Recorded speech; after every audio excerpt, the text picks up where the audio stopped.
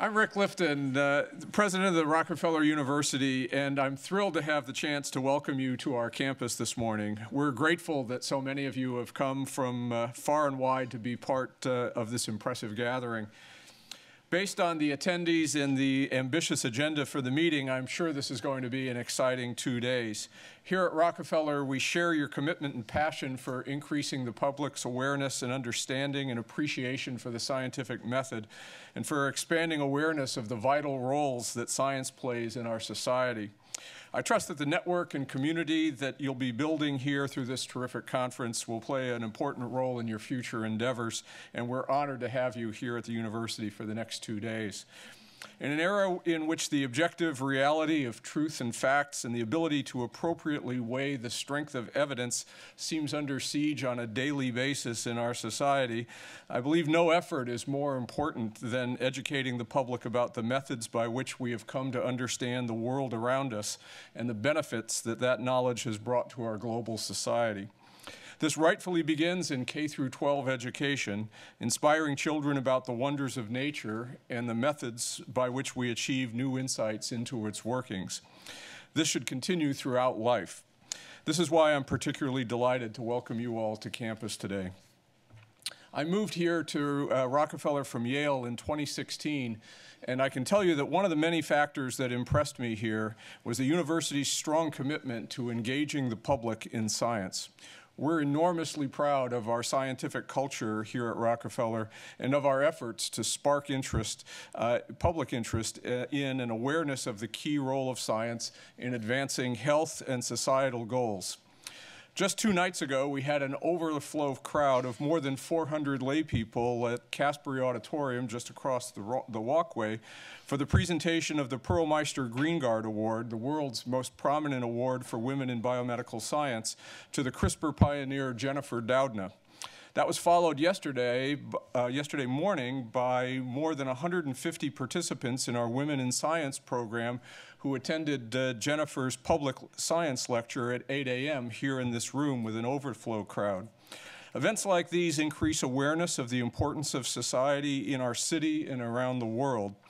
We do a dozen events like this for adults on campus each year, including our Women in Science, our Parents in Science, and Insight lecture series. On the K-12 front, we're immensely proud of the RockEDU outreach program led by Jeanne Garbarino that brings New York City middle school students, high school students, and STEM teachers to campus to engage in hands-on science curricula with opportunities for deeper lab experience and summer science programs for students who catch the science bug. 2 other of my favorite events of the year are our Talking Science program that brings high school students to campus to learn more about science discovery from some of the world's great scientists via interactive presentations and hands-on demonstrations, and our Science Saturday program, which brings 1,000 area middle schoolers and their parents to campus for a remarkable day of hands-on science with more than 30 engaging science stations directed by working scientists from Rockefeller and colleagues from our sister institutions across the city. This mission also extends to educating our government officials about the importance of public support for science as a public good.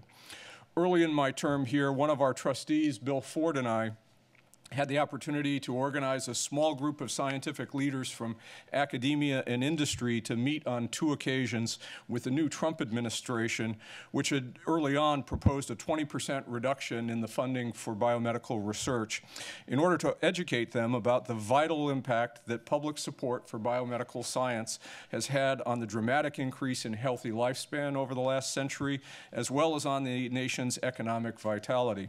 It's been gratifying that with the strong support for Congress, the NIH budget has in fact increased 20% over the last 3 years. Commitment and engagement are critical. Before I turn things over to Jeanne, I also want to take a moment just to tell you a little bit about Rockefeller University and give you some context for where you are meeting today. Rockefeller is a remarkable home for science. It was founded in 1901 with its core mission, science for the benefit of humanity. It's dedicated to the research and graduate education in biomedical and related natural sciences. Over the last century, Rockefeller scientists have sought to solve the deepest questions in biomedical science with the knowledge that that fundamental understanding of life processes and disease are the surest path to preventing, diagnosing, and effectively treating human disease. And along the way, they have made transformative breakthroughs. For example, Avery's classic experiments with pneumococcus demonstrating that DNA is the chemical of heredity. Those experiments were performed about 150 yards to the south from here on the Rockefeller campus in 1944, and there are many other seminal discoveries of that ilk. Although we only have 80 faculty here on campus, we're home to some of the world's most amazing scientists, including 39 members of the National Academy of Scientists, 14 Howard Hughes Medical Institute investigators. A few weeks after my arrival here in 2016, Charlie Rice received the Lasker Award for his discoveries about the hepatitis C virus that led to the development of a cure for this disease that affects 3 million Americans and 170 million people worldwide.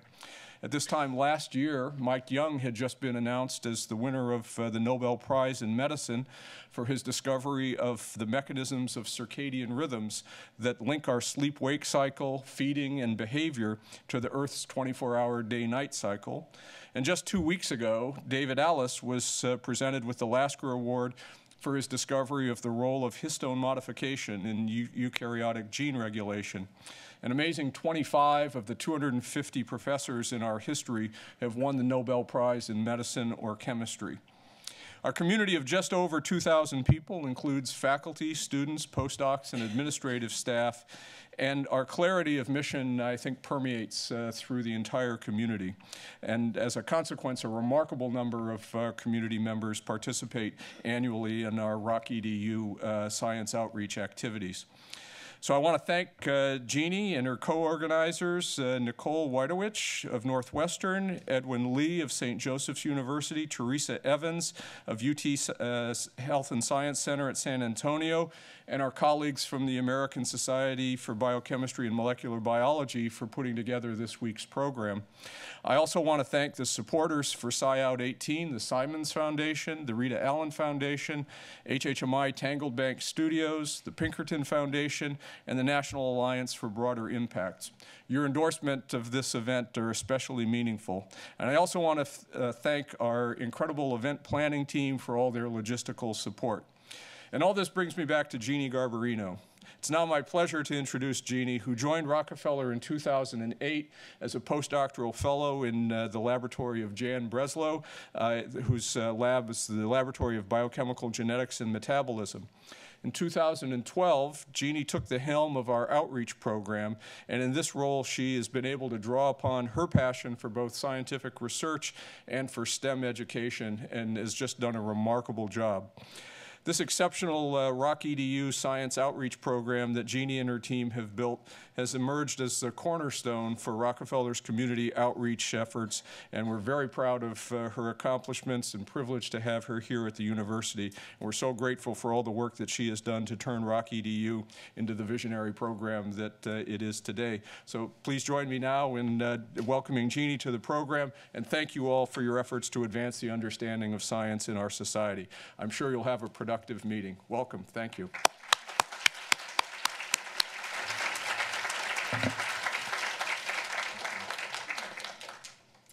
Hi, good morning.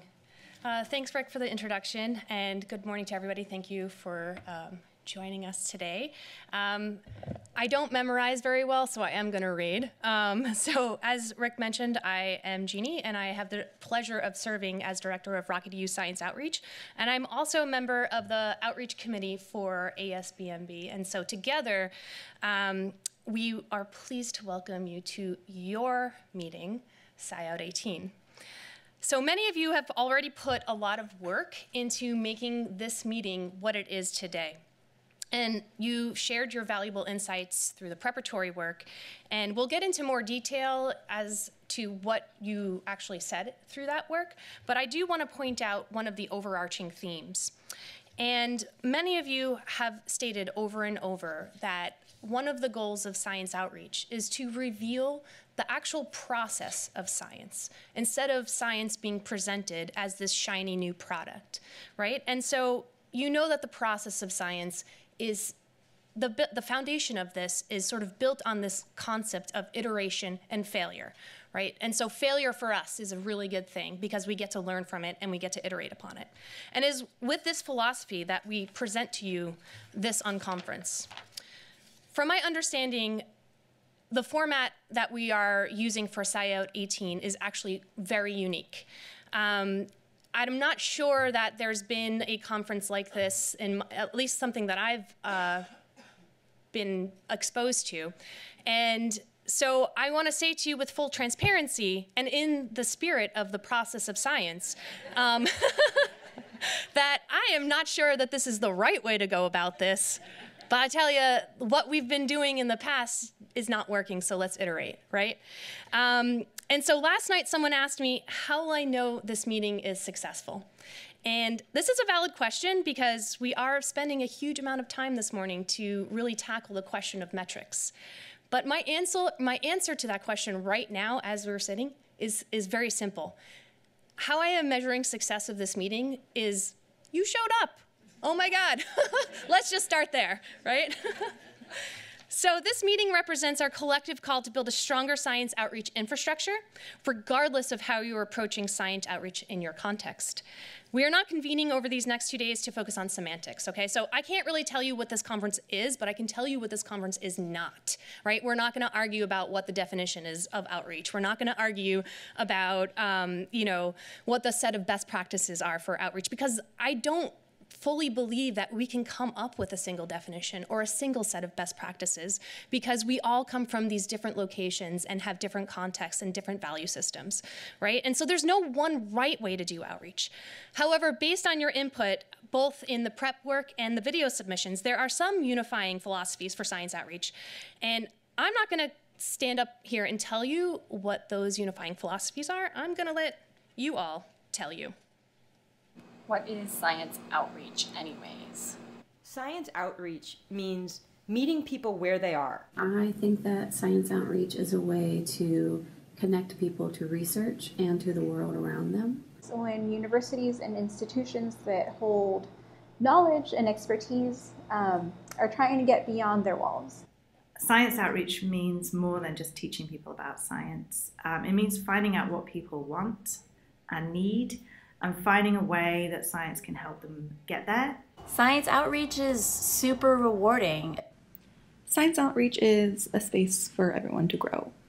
Community members, whether it's youth, parents, teachers, retirees, college students, scientists, health professionals, everyone is inspired. Outreach is about communication, about education. Working collaboratively with our university faculty, undergraduate and graduate students, and ensuring that their involvement is aligned with their own personal goals. At its best, science outreach is a two-way street. It's a conversation between scientists and the non-scientific public, or even sometimes between scientists from different areas. It's not just having a degree and being in an academic institution anymore that gives you the idea of being an expert in something. I think that science outreach is at its best when it's truly a collaboration between partners, universities, K-12 schools, nonprofits, and corporations, all working towards the same goal. I think the best science outreach comes when people walk away with something they can use. Finding ways to make science fun and not feel like learning at all. It doesn't look like a lecture or a classroom. It looks like an authentic and dynamic interaction between people. It's sometimes messy. It definitely should be hands-on, and it should be accessible so that everyone can see themselves in the process. Science outreach is at its best when you can see participants connect what was previously disparate ideas and understand that moment when their light bulb goes on and they'll leave the experience with a broadened worldview.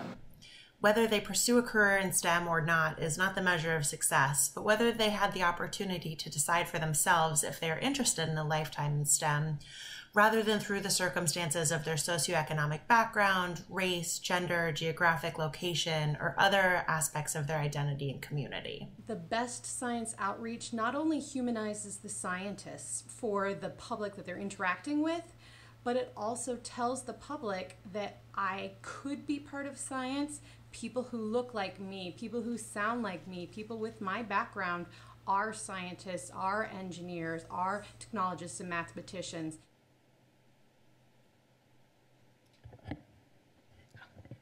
Hold on, we have a surprise. O-U-T-R-E-A-C-H, here's some lessons learned, told with a straight face. O is for own, put it on a throne. Take it, shape it, make it into stone. You know that means unique. Make sure you stand out to make interest peak. T, that's easy. It stands for teach, except you gotta make sure not to preach. R, make it real with tangible appeal, so it's an experience that anyone can feel. E, you have to evaluate to measure your success or failure rate. A, I say adopt, adapt, because borrowing shouldn't be a handicap. C, of course, for communication, the only way to avoid stagnation. And H for the haves, helping out the have-nots, because where you're born is just a drawing of lots. Outreach shines a light on all the missed spots and uses science as the pencil to connect the dots.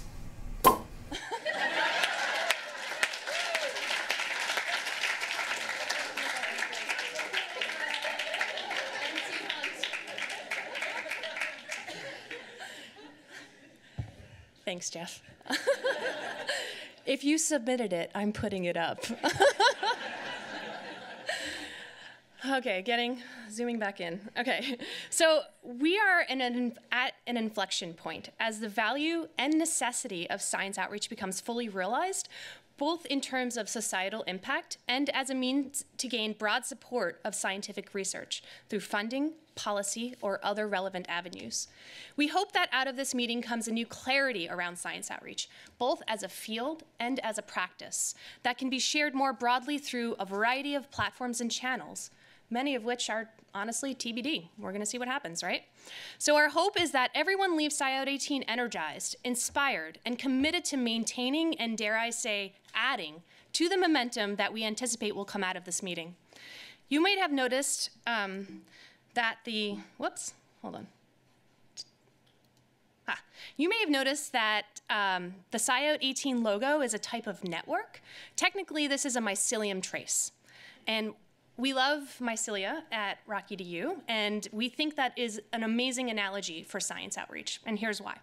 Firstly, it's a pretty badass organism, and it is able to get into the environment and sense what the environment around it needs and what it has, and work with that environment to sort of grow out and connect things, right? So I think that's a really great analogy for science outreach.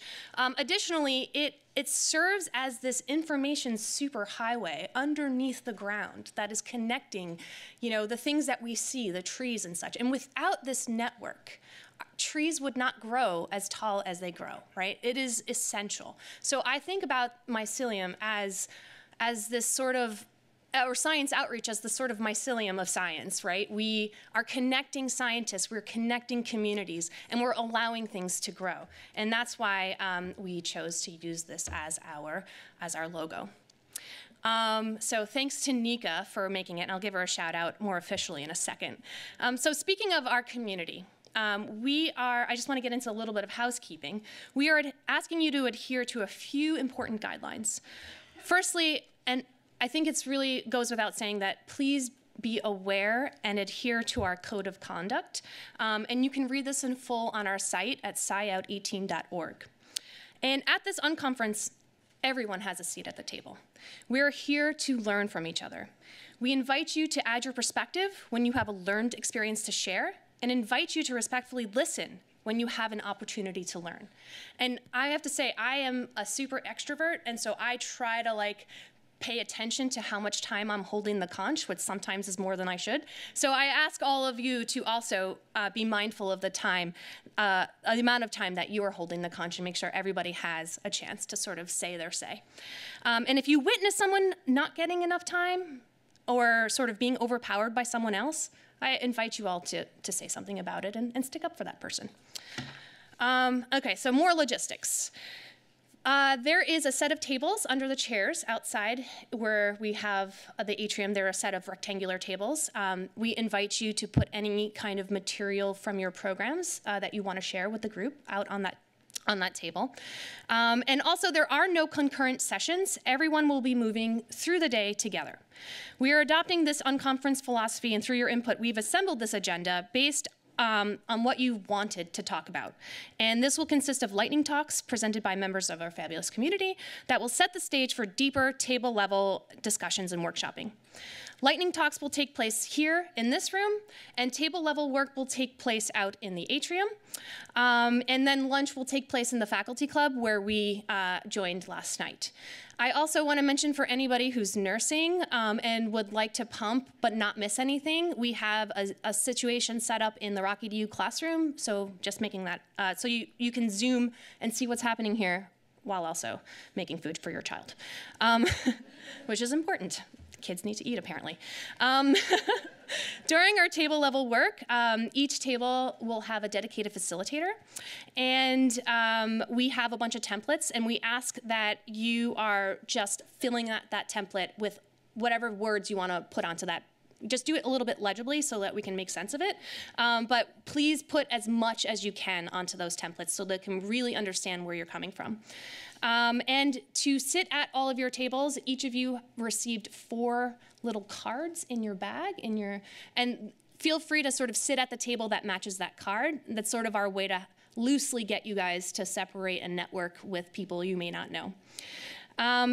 We invite, this also one of the purposes of this meeting is to get people to network with each other, and we invite you to do so at any point in time during this conference. However, if there is a table level discussion going on, in order to not derail the conversations, we've set up some spaces sort of on the other side for you to go and have these quiet conversations with whoever you want to sort of, take over the world with, and just so that we don't interrupt the flow. Oh, I'm totally not even advancing. Here we are. Okay, so there are 4 table level discussions, and I already told you about the cards and the templates. All right. Another thing is we are providing you with an opportunity to share your honest thoughts and experiences with Science Outreach through our video confessionals. And so Julie Nadell, where are you, Julie? There she is right there. She is going to be handling the sort of signups for that. And this video will be used as one of the outputs of the meeting and is intended to promote this meeting and the community of practice that we're building. And you can find it, it's in the lounge in the RockEDU lab. I also want to take a little bit of time to front load the thank yous at this meeting in case we all get so crazy and busy that I don't get a chance to do that. This meeting would not be possible without the help of some major teamwork. And first, as you are all aware, we have done our best to minimize the cost of attendance for this meeting, and I think we have set a very high bar for reducing financial barriers to participation. And so I'd like to thank our funders for providing this opportunity. I would particularly like to thank Greg from Science Sandbox at the Science Foundation for believing in this effort and for letting me drive this thing, so thanks. And all the help that he, Jill, John, and Sam has provided in rallying other funders to ensure that we can maximize attendance from community representatives. So thank you to Science Sandbox, HHMI Tangled Bank Studios, Rita Allen Foundation, the Pinkerton Foundation, ASBMB, and the National Alliance for Broader Impacts. I would also like to point out that early aspects of this meeting were shaped by Jeff. Jeff is actually the one who put in the proposal to ASBMB to allow us to do this. So thanks, Jeff, for doing that.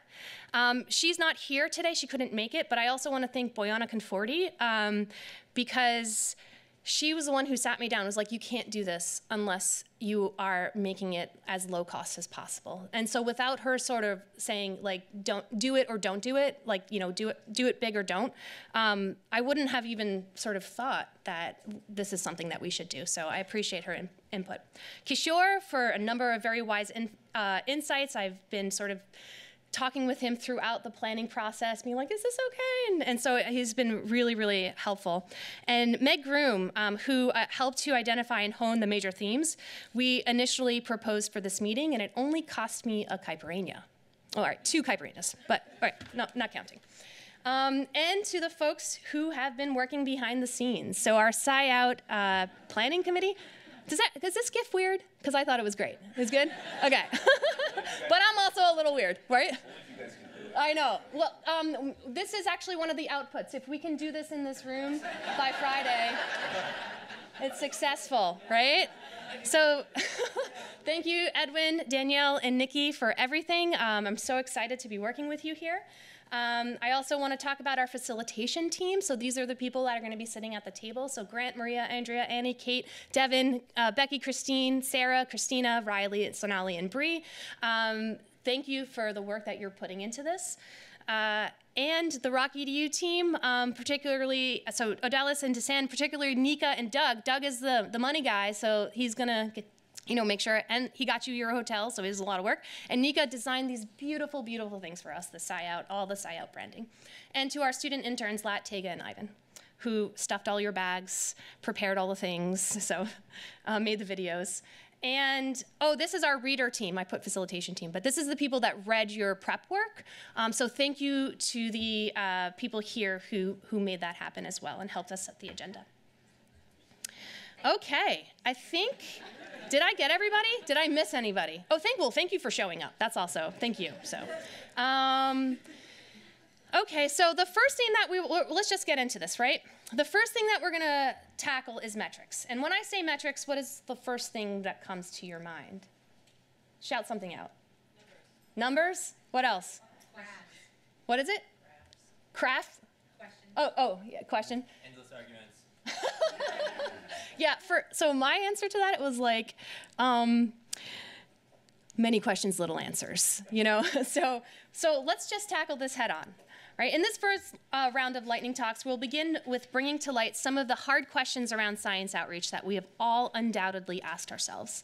We will then begin to zoom in and think about some practical ways of planning our initiatives to incorporate metrics from the start, as well as proof of concept ideas around metrics.